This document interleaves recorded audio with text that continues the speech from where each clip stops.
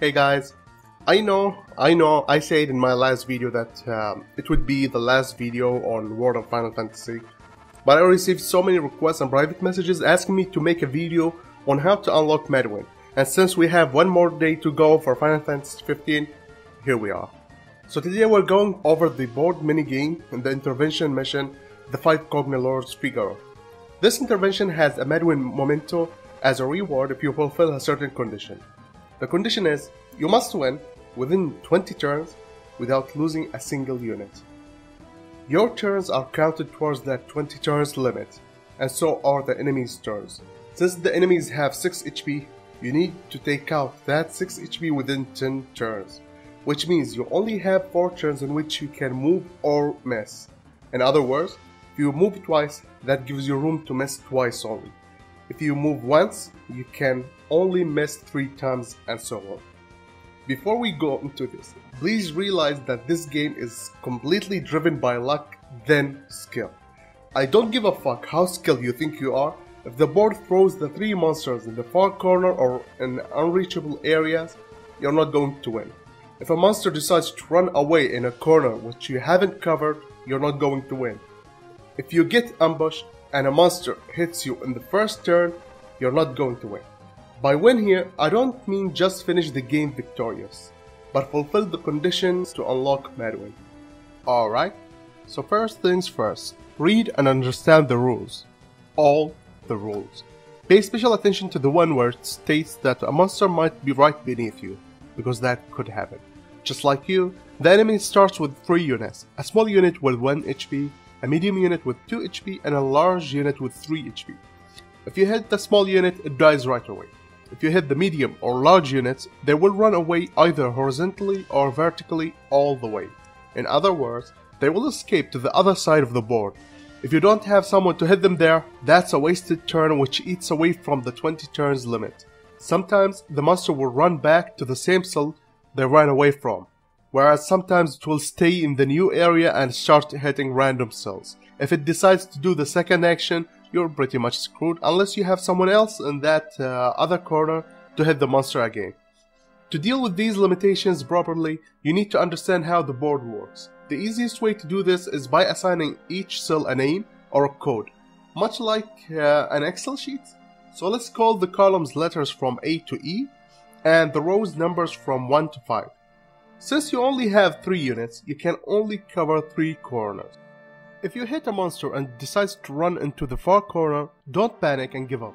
Instead, try to find a new monster, but keep track of where that medium or large unit went, as the moment it tries to move again, we need to track it down and hit it again, since it will only move into one of the other 2 corners which we should be covering already, if we are using the right setup. The best way to set your units is to cover B2, D4, and either B4 or D2.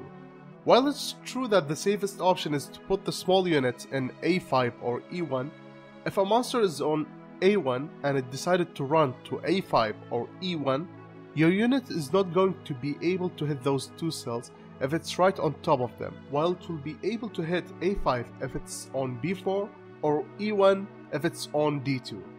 The disadvantage here is that the unit is more exposed if it's in the middle, and if the small unit gets hurt, that's it, you need to retry.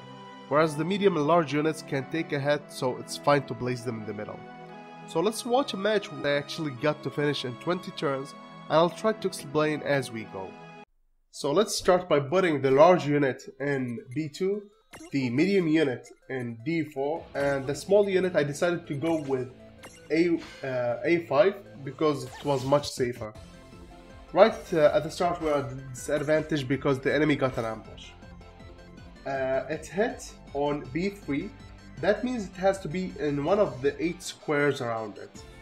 So I decided to go with the middle square. This is completely dumb luck, it has nothing to do with skill. This part was luck.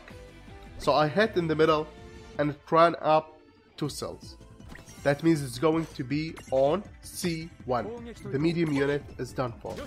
So now we have to deal with the large and small units. So you can see that one of the 2 monsters hit on A3. In other words, it has to be in one of the squares around it. We tried to hit A4, but it got resisted. But something hit A4. So a monster hit A3 and A4.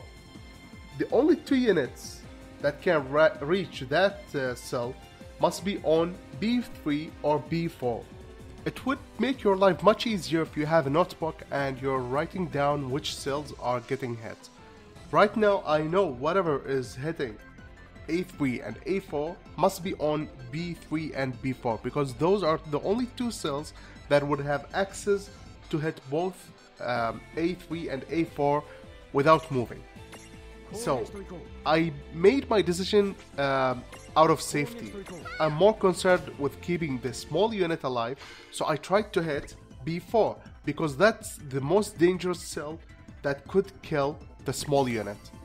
So after I hit B4, it turns out the large unit was there and it tries to run to B1, and I was able to hit it again with the large unit and tried to go down. But if you remember at the start I told you that this is really all about luck, because the large unit tried to run towards the east and it went to E1 instead of going down B5, I would have been screwed. I couldn't have won this match according to the conditions within 20 turns. So after we killed the large unit, something tried to hit A2. So I tried my luck. Turns out that no, there is nothing there. But that thing managed to hit me. I did a mistake here. Instead of hitting A3, I hit A2. And that almost cost me the match. I was able to recover very fast and I realized my mistake. And I hit A3 and turned out that the small unit was there and I won the game. So basically, understand the rules, cover 3 corners at all times, take down notes, and keep track of where monsters move. That with some luck and you should be able to win this. I hope this helps you understand how to overcome this minigame and unlock Maduin. For real this time guys though, this should be my last World of Final Fantasy video. Anything else will have to wait until I'm done with Final Fantasy 15. The hype is so real! Alright guys, if I helped you deal with this pain in the ass minigame, please drop a like and subscribe for more content like this. Bye!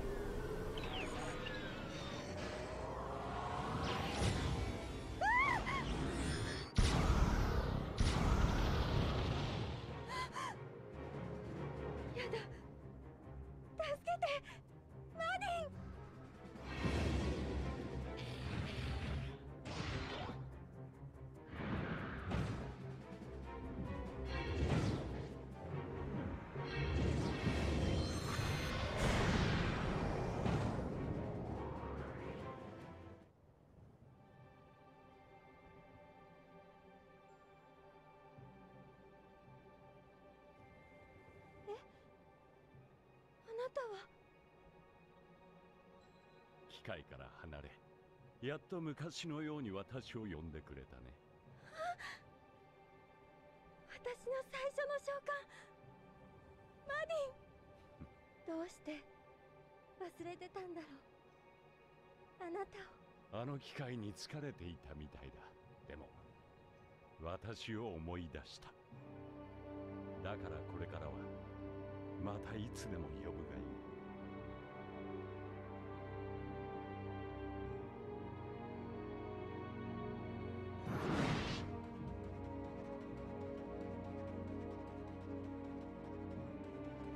ありがとう。